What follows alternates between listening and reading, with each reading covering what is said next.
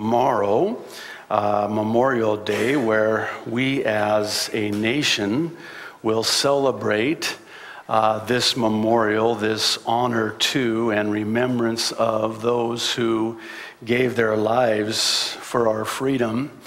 I don't know if it's just me, but lately I've been sensing such a deep and even intense appreciation for those who serve our country, and especially for those whose lives were lost in serving our country. I like how one said it, they so eloquently: the patriot's blood is the seed of freedom's tree. It might have something to do with my culture, being an Arab and being born in the Middle East, but I think that sometimes, I don't say this to scorn or to, be derogatory or talk stink, but I just wonder if sometimes, myself included, if we just really take for granted the freedom that we have in this great country. My parents came here in 1962, fleeing the oppression of Islam in the Middle East, and I was about 9 months old when we moved to this country. They had $20 in their pocket, and they worked so hard for the freedom that they so desired. And I just think that we have this debt of gratitude, this unspeakable debt of gratitude for all those who have served and even given their lives for our country and for the freedom that we enjoy.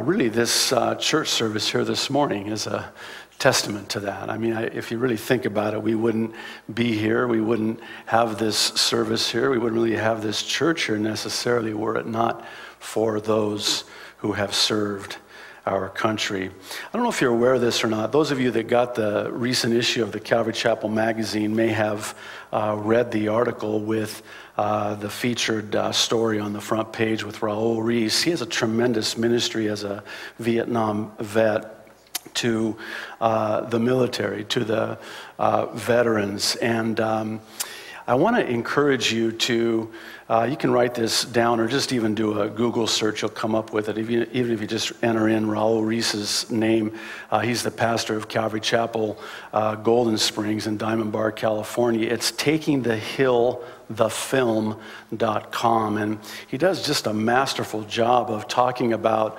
the taking of the hill, and then the one who took the hill on that hill we call Calvary, who ultimately gave the ultimate and eternal sacrifice. It's really powerful, but God is using him in a remarkable way, in a powerful way. And I want to encourage you to go to the website. You can view the trailer there.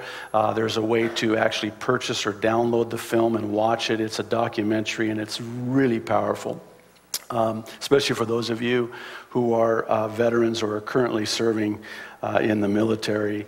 I also want to encourage you to, this is a great opportunity for us in remembrance to continue to pray for our military, for those men and women that are even now today serving in Iraq, still Afghanistan chiefly, and really all over the world and serving our country. Would you join with me? I want to just take a few moments and pray and thank God for all the American heroes who gave their lives in service to our country. Loving Heavenly Father, we're, I think, maybe a little bit humbled, and rightfully so, on this Memorial Day weekend. Lord, it is a memorial. It is an opportunity for us to celebrate the memory of those who died serving our country. But perhaps more importantly, Lord, it's incumbent upon us to connect the dots, and also in remembrance of you who went up to that hill, that Mount Moriah, that Calvary, and gave your life for our freedom from sin for all eternity. Lord, how is it possible that we can thank you enough for them and thank you enough for what you did for us? Lord, I pray that we'll be mindful of this, even as you are mindful of us. For we ask this in Jesus' name. Amen. All right, well, this is the portion of our service that we devote to Bible prophecy. We believe that we're living in the last days, not only really the last days, but the last moments of world history, and that the next event on God's prophetic clock is the rapture of the Church of Jesus Christ, which can happen at any time. For today's update, I want to draw your attention to and have you turn to the Gospel of Matthew and the 24th chapter. We'll be in verses 36 through 44.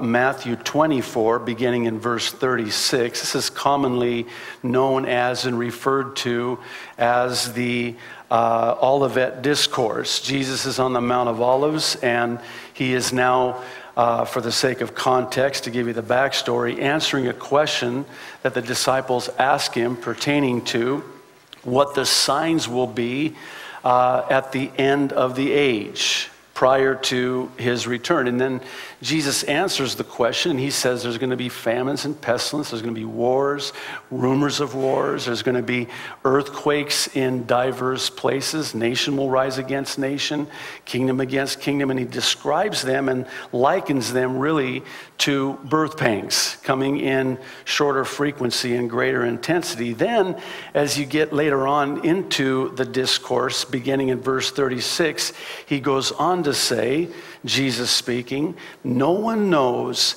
about that day or hour, not even the angels in heaven, nor the Son, but only the Father. As it was in the days of Noah, so it will be at the coming of the Son of Man. For in the days before the flood, people were eating and drinking, marrying and giving in marriage, up to the day Noah entered the ark. And, verse 39, they knew nothing about what would happen until the flood came and took them all away. This is how it will be at the coming of the Son of Man. 2 men will be in the field, one will be taken, the other left. 2 women will be grinding with a hand mill, one will be taken and the other left. Therefore, verse 42, keep watch, because you do not know on what day your Lord will come. But understand this, if the owner of the house had known at what time of night the thief was coming, he would have kept watch and would not have let his house be broken into. So you also must be ready, because the Son of Man will come at an hour when you do not expect him. Before we get into this, I need to humbly confess to you that this particular prophecy is one of the most difficult, if not the most difficult, for me to talk on because of the delicacy and the difficulty and the sensitivity of the subject. And of course, I'm speaking of this prophecy concerning gay or same-sex marriage, as it's now called, and I believe as it was called in the days of Noah. I think that this particular prophecy has now risen to the level of warranting our full attention by virtue of the prophecy we just read, having come from Jesus himself, and in concert with that, what has taken place just within the last couple of weeks. I would suggest to you that the recent declaration by our U.S. president concerning same-sex marriage, that it has, sort of with a stroke of the pen, brought this particular prophecy to the forefront. I'll take it a step further and submit to you that not only is this prophecy now front page, if you will, it's also an indicator of how close we are to that day and that hour which we do not know and cannot know. So much so that Jesus warned us by way of this association with Noah, and that it would be like it was in his day, right up to the day, the hour, that they entered the ark. This is, to me, one of the most descriptive details that we have in Bible prophecy of what the world is going to look like prior to the rapture. This is one of those passages that I understand it as and see it as it'll be a climate, an environment, a world that is going about business as usual. And it will come as a thief in the night. People will be working, people will be planning weddings, people will be getting married. But the one qualifier is that the world will also be like what it was in the days of Noah. Well, what were the days of Noah like? Well, one of the components of the days of Noah was same-sex marriage. I happened upon an interesting website called Gay Christian Movement Watch, which, from what I can gather, is directed more towards those who consider themselves gay and fancy themselves Christian, of which they are neither. But there is a movement of quote-unquote gays who consider themselves to be Christians. Well, this particular website, I think, is directed more towards those. But again, that's a contradiction in terms. I like one of Pastor Chuck Smith's quotes, though in a different context. He says, "They are like grape nuts. They are neither grapes nor are they nuts." So, Pastor, are you saying that gays weren't born that way? Yes, I am saying that. Now, hear me out. To be gay, quote unquote, to be a practicing, professing homosexual or lesbian is a moral choice. So they're not born that way? No, but I do believe they are born with a proclivity, a propensity to be that way. They have done so many studies on the human brain, and I won't get into all the nuts and bolts of it, but it is really fascinating for those of you who are interested to do some research. But they've actually seen how that the brain can completely change with one and in one who practices this lifestyle for an elongated period of time. This is why it is that lesbians will begin to take on masculine characteristics, and gays, men, homosexual men, will begin to take on feminine characteristics. The brain sends that message to the body when one engages in this type of lifestyle. So let me be clear and go on record and say that to be gay is not to be born that way. It is a moral choice. And let me also go on record, lest there be any concern or confusion with regards to what the Bible says, homosexuality is a sin. It is a sin. Well, be that as it may, this website, which as far as I can tell is spot on, quotes one Janet Folger, the president of Faith to Action, in her article titled "How Same-Sex Marriage Points to the End of the World." Folger recounts how what we are seeing happen now before our very eyes is the beginning fulfillment of what Jesus said would happen before his return. Moreover, that the people had sunken into such a perpetually degenerative moral condition that these things were celebrated and viewed as normal. Boy, what a... You know, in the last days, prior to the return of Jesus Christ, it is said that they will call evil good and good evil. So when you dare speak up against and stand for that which is right and speak up against that which is wrong morally, you are seen as intolerant and you are seen as abnormal. And so there's this assumption that this view is normal. And if you don't hold that view, then you're not normal. Well, a different article on the same website documents what I see as capturing the very essence of what Jesus was describing concerning the days of Noah. They write that, quote, his intent, speaking of Jesus, was to inform his audience that as at his return, the conditions of the world would mirror Noah's days. Now listen.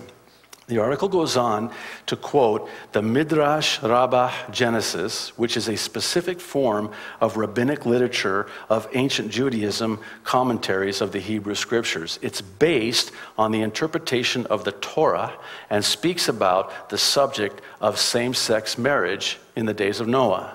The rabbis wrote in the Midrash Rabbah Genesis that the flood in Noah's day was primarily triggered when males started writing marriage deeds with other males. And what's interesting about this is that based on the account, same-sex marriages not only took place during the days of Noah, they were actually legal during the days of Noah. In other words, it was considered the norm. Same-sex marriage was legalized in the days of Noah. Now, some of you are already having triggered in your mind the days of Lot, Sodom and Gomorrah, because we've made synonymous Sodom and Gomorrah with sexual depravity and sexual immorality. But if you read Ezekiel, what you'll find is that that was not really the primary reason for the judgment on Sodom and Gomorrah. The primary reason for Sodom and Gomorrah's judgment was that they had become rich. They had no regard for the poor, and they had all this free time on their hands in their prosperity. And because of that, and because of their turning their backs from God, not having any interest in the things of God, God then removed his covering from them, and thus the judgment came down upon them. You remember, for those of you who were with us when we were studying Romans chapter 1, and the whole chapter, it would appear, is about, homosexuality being a sin. But chiefly, I think it's more about God giving man over to his depravity. It's God just saying, okay, you reject me, I reject you. You forsake me, I forsake you. And he removes his covering, and this becomes the consequence of that. Man is given over to his evil and wicked depravity. Well, let's fast forward to our day. And I would suggest that it begs the question of whether or not we're witnessing the same exact thing happening now. Jesus describing, mirroring Noah's day to our day, and if in Noah's day same-sex marriage was legal, and now we're seeing this move towards it, just even the number of states, I forget the exact number, that have already legalized civil unions, and of course it goes to same-sex marriages. I mean, it really shouldn't surprise us, should it? I mean, isn't this exactly what Jesus said would happen? I mean, I don't think we need to be rocket scientists to figure this out, but I mean, it just stands to reason that what's happening in our day is a fulfillment of this prophecy concerning Noah's day. Furthermore, if what we see transpiring is what Jesus was prophesying, then we need to look no further as to how close we are to the rapture.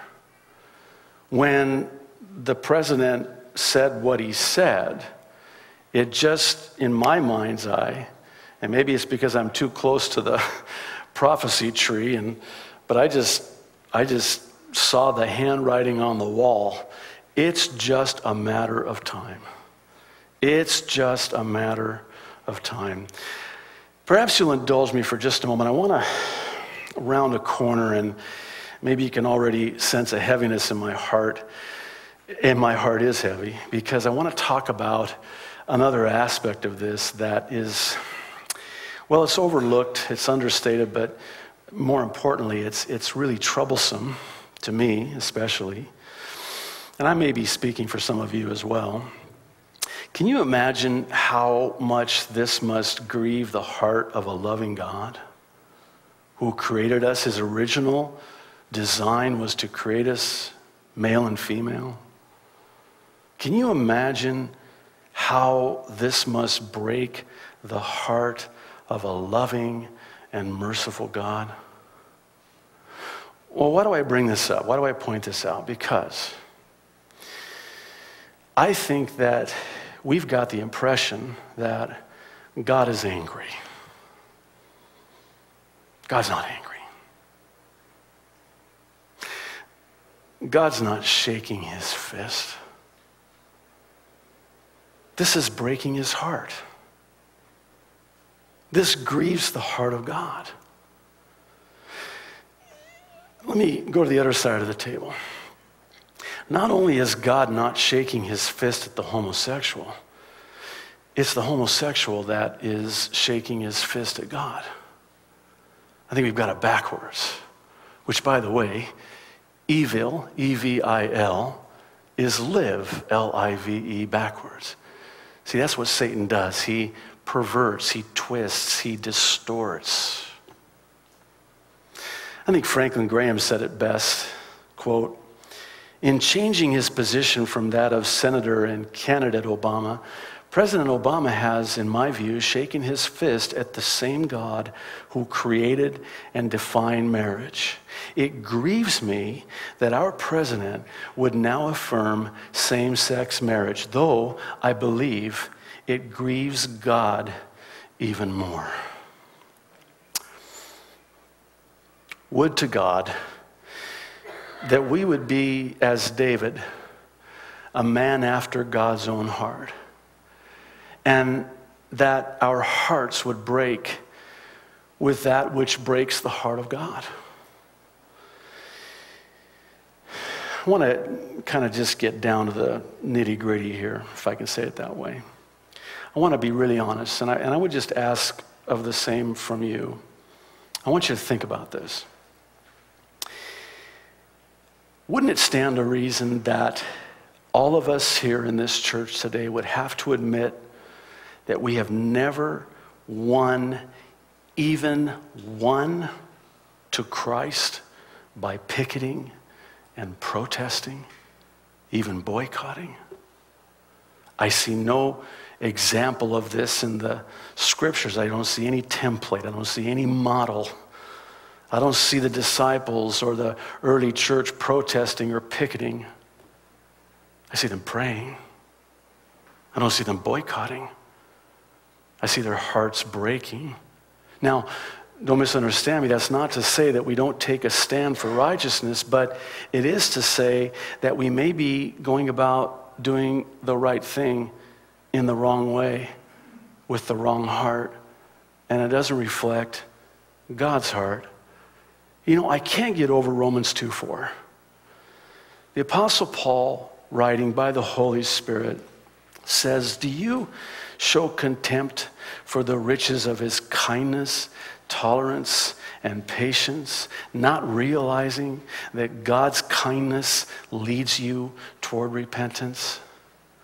In other words, it's not the anger of God, the wrath of God, the justice of God. It's the love of God. It's the kindness of God. It's the loving kindness and the grace and the mercy of a loving God. God in his grace has given me the privilege and the honor on one occasion of leading a lesbian to a saving knowledge of Jesus Christ. And I can assure you, it did not come by way of me picketing and protesting. Now, I've done that. I've been one of those holding up the sign now. I don't start picturing me with one of those signs that you see on the news. And isn't it true that the news will always get a close-up shot of some kook, probably not even a believer, that's got some sign that says God hates homosexuals? That is not true. That's not the God of the Bible. That is absolutely false, and it's a lie, and it comes from the father of lies, because if you really think about it, that's what Satan wants to try to accomplish. He wants to try to get people to think that God is mad at them, that God is angry with them. No, he's angry at the sin. He hates the sin, but he certainly does not hate the sinner. There are a plethora of websites and ministries that are devoted to those who have found freedom in Jesus Christ and have broken the bonds of homosexuality and that lesbian lifestyle, and now today are walking with Jesus Christ. You know what it reminds me of is when the Apostle Paul, writing to the church in Corinth, and he's describing what that church was. My goodness, if we only knew who was in and attending the church of Corinth. I get the impression that the church was filled with former homosexuals and lesbians, because Paul says, and he lists these sins, and he says, as some of you were. Could you imagine that? Boy, that'll get people's attention in a church. He starts pointing out, you know who you are. Prostitutes and lesbians and homosexuals and murderers and adulterers and et al. You fill in the blanks. Well, why do I share that? I share it because maybe I'm conflicted in my own heart with regards to this. I think that Christians, for the most part, and the church in general, has done more damage for the cause of Christ in the homosexual community and those who practice this lifestyle. Would to God that we would just love these people. Love them. There's a story that's told. It took place many years ago, and I don't know if it's a true story or not. But here's how it goes. I think it perfectly illustrates it. It goes like this. A man goes into a bar. Now, this is not a joke. He actually goes running into a bar. And he wants to borrow some money to purchase a baseball bat. When asked why, he told them he had just left a meeting at the church and wanted to purchase a bat and beat the speaker up. His friends calmed him down with a libation or two, and he forgot about his quest. But a few weeks later, he returned to the same bar and wanted to borrow money to give to a different man who was speaking at the same church. And his friends asked, well, why the change? To which he responded, well, the last time I wanted a bat was because the speaker at the church told me I was going to hell, and he looked like he was glad that I was. This week, the man speaking told me that I was going to hell, and then he cried.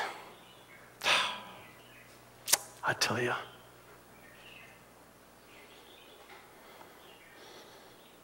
Sometimes I just wonder, how many of these people who are caught up in this sin will spend eternity in hell?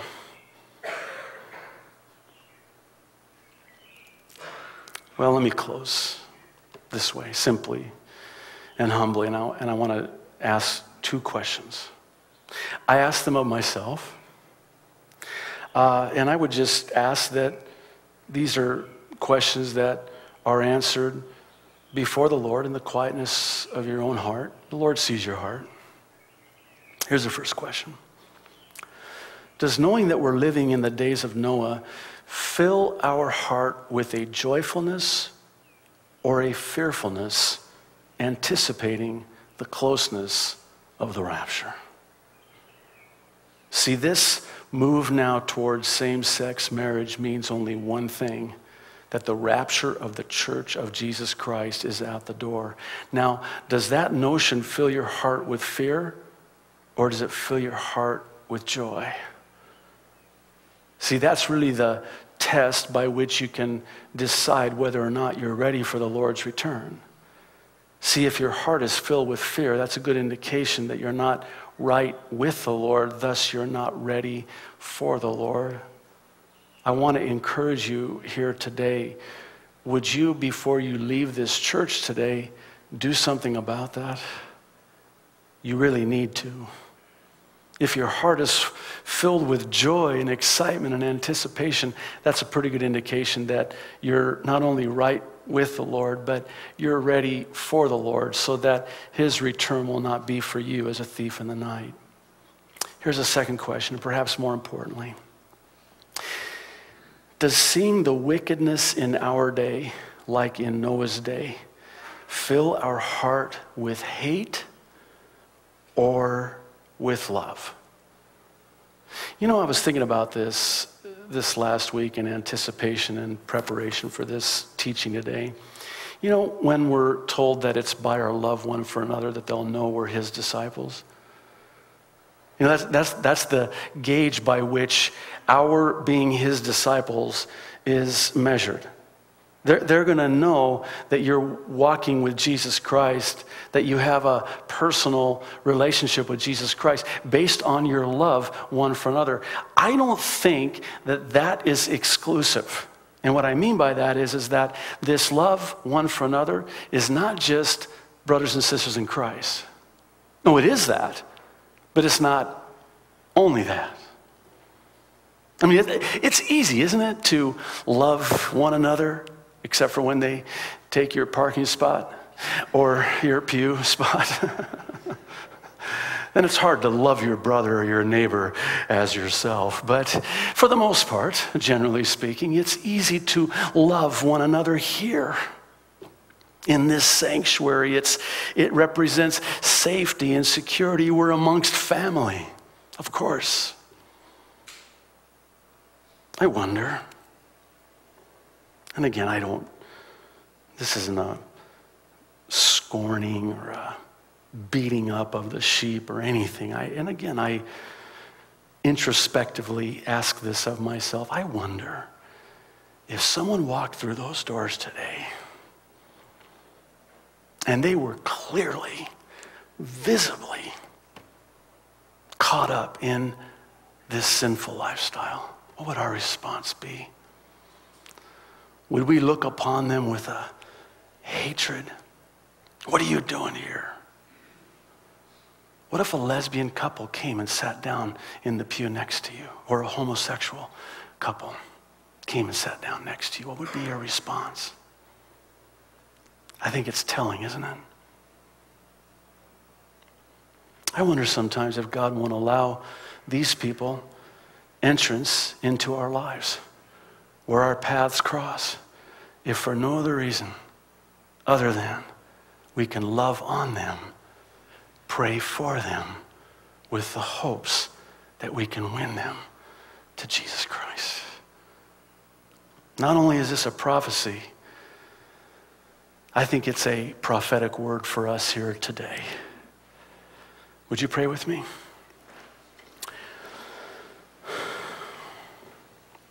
Loving Heavenly Father, I would simply ask, and I think I pray this on behalf of everyone here today, that our hearts would be broken with the things that break your heart. That we would have a heart like yours, a heart after yours. Lord, change our hearts. Change us from the inside out. Lord, I pray that what would mark us would be love. Love.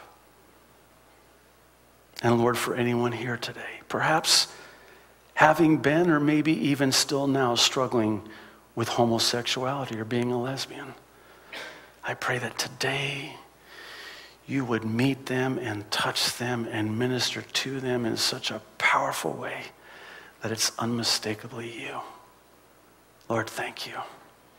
We love you so much. In Jesus' name, amen.